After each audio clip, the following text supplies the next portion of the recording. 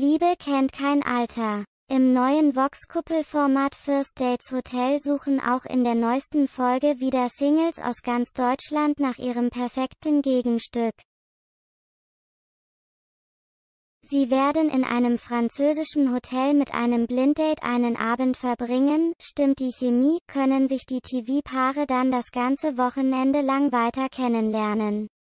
Doch nicht nur flirtwillige Mitzwanziger möchten einen Partner finden. Am Montag wollte auch Rentnerin Anni mit ihren 82 Jahren noch einmal ihr Glück versuchen.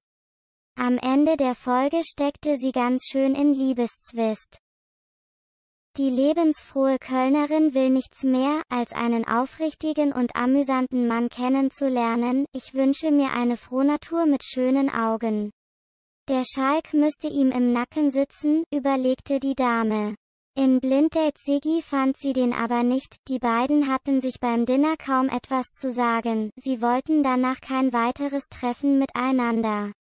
Die 82-Jährige schien danach aber doch nochmal eine Chance auf eine neue Liebe bekommen zu haben. An der Hotelbar lernte sie den 3 Jahre jüngeren Gerd kennen, der Funke schien nach einem Gespräch übergesprungen zu sein.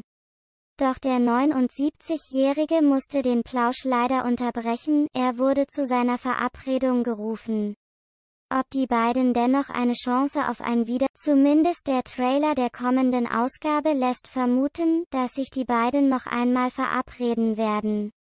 Zahlreiche Twitter-User würden es Anni wünschen, dass sie mit Gerd zusammenfindet. Anni ist so herzerwärmend, hoffentlich findet sie ihr Glück oder Gerd, bitte bleib bei Anni, waren nur 2 Kommentare der User.